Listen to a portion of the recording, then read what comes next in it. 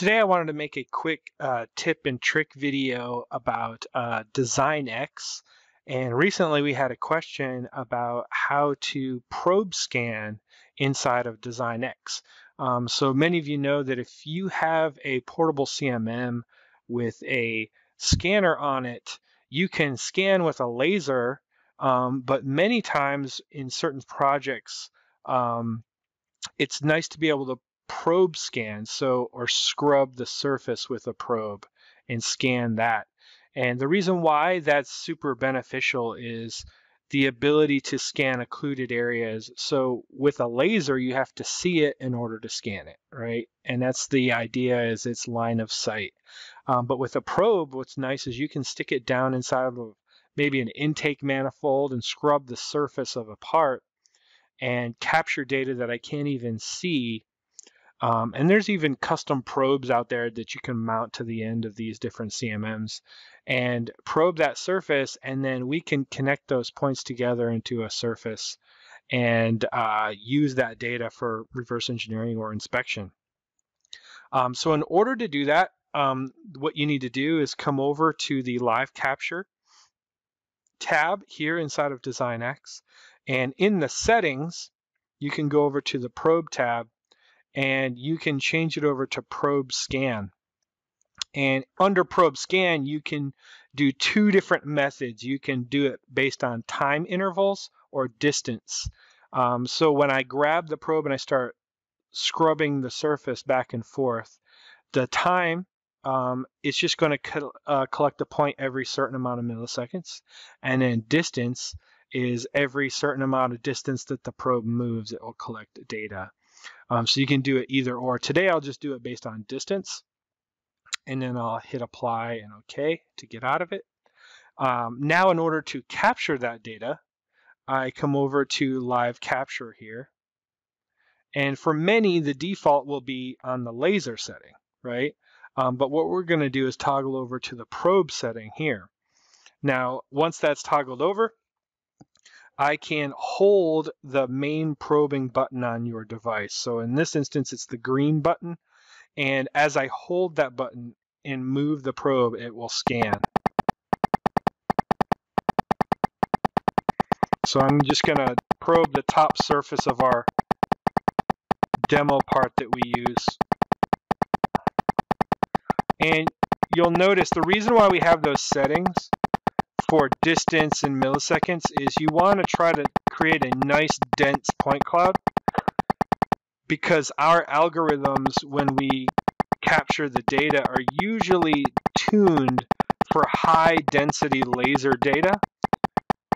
So if you can capture nice high density data, like evenly spaced as possible, that helps out. That's just the idea.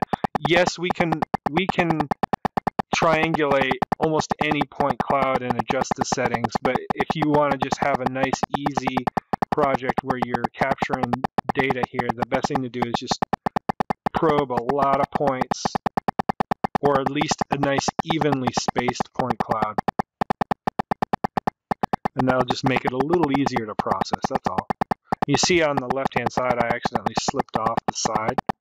So those points will probably just get filtered right out because I have one string of points there. So now that I exit out of it, get out of the plugin, you'll see that I'll just cancel past the scan processes or mesh builder wizard here. I'll have a point cloud over there on the left-hand side, and you see that spot where I slipped off the edge. So if I wanted to delete that, it's really easy to do. I can come over to my lasso and I'll change to select through and just delete those points. So you see, there is my point cloud.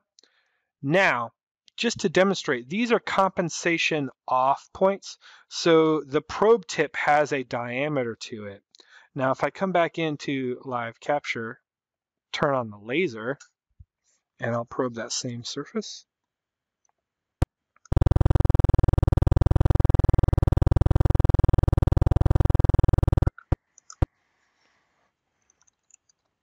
And we'll get out of the plugin there. And then I'll rotate the part. You can see that they're hovering above the surface because that's the probe radius. So now in order to use these points, the best thing to do is come over. I'll just hide the scan there. Come over to my points menu and come into triangulate. Now, usually when I triangulate and mesh a point cloud, I start out with 3D triangulation. That's kind of my go-to. And I'll turn off this remove original data so it won't throw away my point cloud. And I'll just leave the settings as is, and you see it creates a pretty good mesh. I could also, there's all these different algorithms in here that are really nice. Because I probed it from one direction, I can actually come into triangulate and go to 2D triangulation from current viewing direction. And I could even say, let's triangulate it from this direction. And that one wasn't even that much better. But you can tweak the settings to mesh it in a variety of different ways here. So if I go from current viewing direction, and let me just bump that up to back to 5 where it was. There, that's a really good surface mesh there. But you can, the point is that we have a bunch of algorithms that you can tweak and use. And since this data isn't your typical data that you're dealing with, it's nice to be able to have those. Now that if I turn on the original scan data here, the laser scan data, I can actually come over to polygons here and then just go ahead and do an offset. So if I select the data set that I want to work with,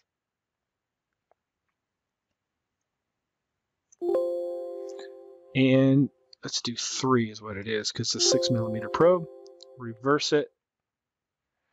So you can see my preview there. And I can say, go ahead and okay. So now my probe data, if I hide and show my laser data, you'll see it overlapping. So now we have data that matches up with the surface of that part. You see how you can kind of see it bisecting there. If I come over and select that probe data, I can even come over to the properties and change the color and see the two different as different colored meshes. So that is a little preview of, or tip and trick demonstration of how to probe scan inside of DesignX.